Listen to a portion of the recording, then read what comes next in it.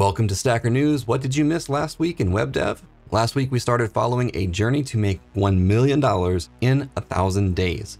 Learned the difference between an IDE and a text editor, and how many coding languages we should learn. In this video, I'll highlight my favorite creators from last week, and maybe you'll discover some new content that you didn't know about. But there's even more news in the STACKr News newsletter. Click the link in the description below to sign up. All of the links mentioned will be in the newsletter.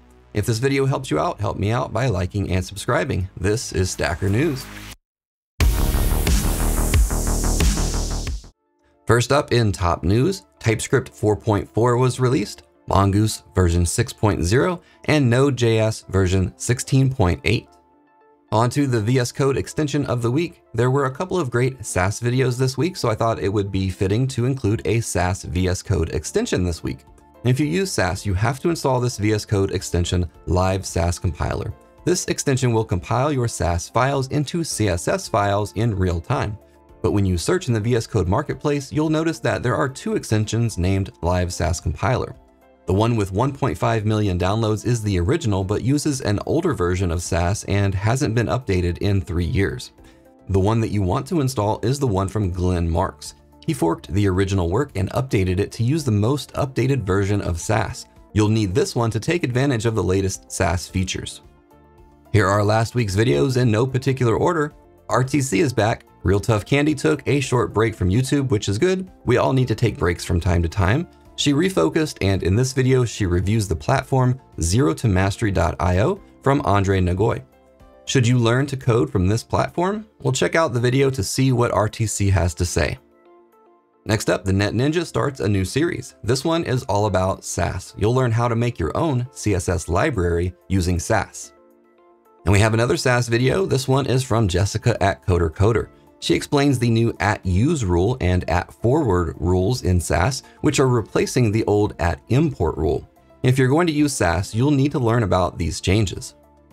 Next up, Florin Pop decided he's going to challenge himself to make $1 million in 1,000 days. Be sure to follow his journey. Recently, Anya Kubo said goodbye to VS Code and hello to WebStorm.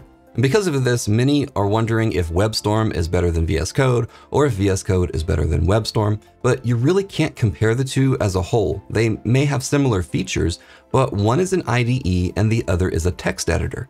They both do their jobs very well, so what's the difference between an IDE and a text editor? Check out this video from Anya to find out. If you want a really quick front-end roadmap to become a web developer in 2021, check out my latest Shorts video and save it for reference as you keep learning. What is technical debt? Aryan Codes explains it in this video and shares 5 tips to keep technical debt under control. Next up, Tech with Tim covers 5 bad Python practices that you should avoid. Most of these are things that seem okay, but they can lead to problems later and can make code look messy and unreadable. How many programming languages should you learn? Well, just one, and maybe it should be C. That's what Forrest Knight says. Watch this video to see why. In the latest Learn with Jason episode, Jason Langsdorff has Otto Kukic on to demonstrate how easy it is to get a database up and running on MongoDB Atlas. They load some sample data, demonstrate Atlas search, and deploy an application. Go check it out. And in the latest episode of the MongoDB Jumpstart series, I build out the front end of our e-commerce application in Next.js, including all of the components, product pages, and style everything using Tailwind CSS. And we use MongoDB Realm serverless functions to bring in all of our data. Now on to articles, podcasts, and socials. A great article that I came across on CSS Tricks was an introduction to the solid JavaScript library. And with this library, you can create user interfaces without a virtual DOM. And for podcasts, go check out the latest syntax episode where Scott and Wes talk about advice for new devs and how to level up. On Instagram, I came across this post from Web of Riddick, 5 best animated icon sites. If you're looking for some animated icons, go check out this post.